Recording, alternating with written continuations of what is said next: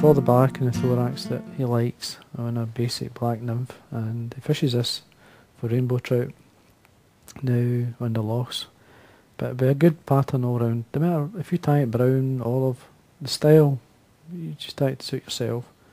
Now, it is a very basic nymph, tied well with small 2mm tungsten bead to get a wee bit of weight. Now edge bright is a material, you get different colours. There's a fluorescent yellow which is really bright. What it is, it comes in a sheet, and it basically, when the light hits it, it throws the light to the edge, hence the name Edge Bright. And the one I'm going to be using in this fly is the fluorescent orange version. The pink's quite nice as well. Now, the hook I'm using is a medium wire hook. It's a B170, and it's a size 14. Now the two sizes I've been tying is 16s and size 14s. So. And that's the size that seems to do well for them. Thread, I'm going to use the uni thread 80 in black. Now, basically the start, back of the bead, and then we're going to put down a layer of thread until we're in line with the barb.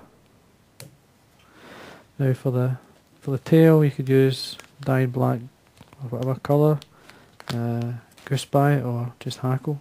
In this case, this is a hen hackle dyed black. I pull out quite a few of the fibres, don't be shy with the fibres, just bring them 90 degrees from the stem, so line them up and you can tear them away. It's quite a fine fibre on this hen hackle, so I've got quite a few. Length, round about shank, well the body or the fly length there, just put that in your finger and thumb. And then offer the waist ends towards yourself and allow that turn to bring it on top. Couple of turns just to hold, and there's your tail. Just going to trim this 2/3 of the fly, or the edge I'm going to be tying the fly on, and then I'm going to get some black wire, UTC wire. In this case, this is small. The UTC wires, it's got a coat, it's a black coating on it. You get different colours obviously. It's a really nice wire to use. You could probably get away with a medium wire, certainly in the bigger sizes, or even this one. I'm going to catch this the full length of the body. Now at this point I'm just going to take the thread up, nice and tight. Just making sure the materials stay on the top. There we go. Now cut your edge bright, so it's 2mm wide. And basically what I like to do is cut it into a point. So I'm going to go into the scissors, just catch it. You want to try and catch it the full length of the body. Now there's our taper there. It's a nice length that you're looking for. So what I'm going to do is catch it at this point here and wind down. And as I wind down, just slightly stretch it. Give you the distance that you need. When you get to this point, bring your thread back up.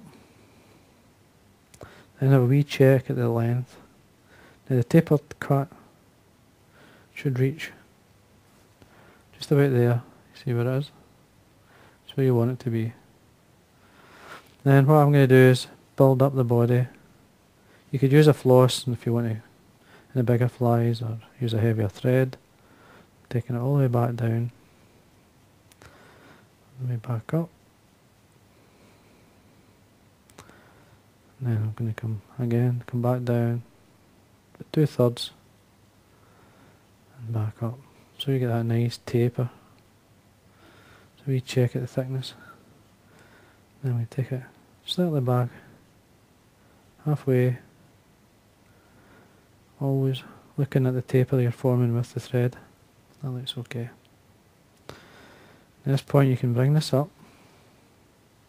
Now all I'm going to do is just catch it or hold it with a couple of turns of thread, so it's right on the top. So we check, That looks okay, just watch it, it's sitting right. And then I'm going to bring up the wire, do a straight turn at the back, and then just basically quite obviously straight turns with the wire, leaving a slight space. Just watch the edge bright sitting in the top, because it will come round as you wind the wire. Only up to this point here.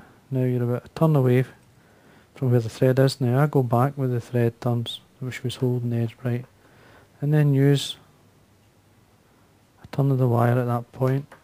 Lift the edge bright out of the way, bring the wire to the front, and then catch it in with the thread. And there we are. That's it tied in.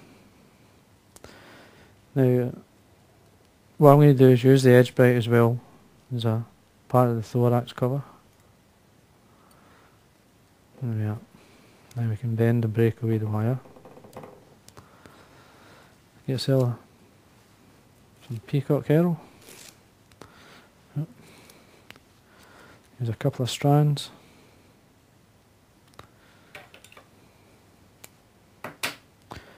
Tie it in close to the tip. Make sure it's tied in.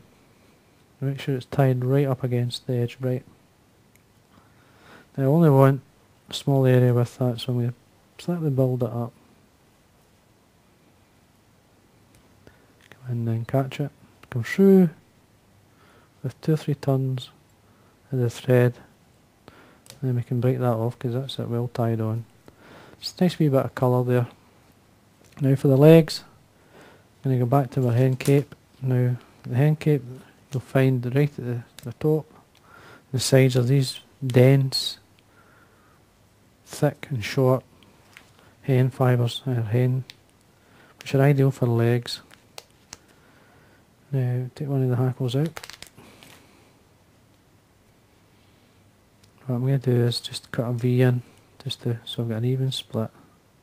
Fibres down either side. Yep. And then pull these back. So you've got an even number of fibres either side of the stem. Just like that. So length, not too long, towards say the point of the hook. Just come in from the top. Put your finger and thumb, hold them on the sides. Come round a couple of turns and then tighten up. Another one just to make sure you've got it caught. Now at this point, if you're not happy with the position of these fibres, you can move them around. Let's see. That looks okay to me. And then we can trim this away. We can tidy this up with some dubbing, which I'm going to do. Some of the fibres slightly tied forward. So what I'm going to do is draw these back with the thread, fold them back. There's a small space. Now I want to see some of the edge bright, so don't be too tight with this, don't pull it tight, just draw it back. Now because this is quite a stiff fibre, you can actually cut it before you tie it in, and then put your nail on top, and you get a bit neater. It's much neater if you do that than tying it down with 2 or 3 turns. And then you can see just need a wee bit, you don't need a lot. If you tie it in and then cut it away, you miss a lot. That way you get it nice and neat. Now I've got some black dubbing that I've mixed up myself, a bit of Peacock Glister just mixed through it. Any dubbing that you've got, just sort of blend in some flash or anything that you have. Slightly dab it on. Now you don't need too much. When you're happy, you can take away the excess. Just draw back any fibres going forward of the bead. So now what I do is always keep the thread tight. This is super glue. Just going to run it down about 1 inch of the thread,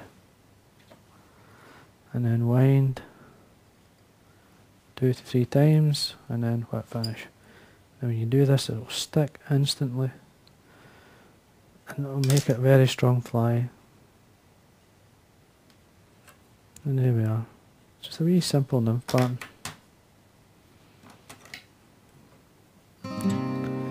Nothing fancy. But it does well. He does really well with it. Catches a lot of fish.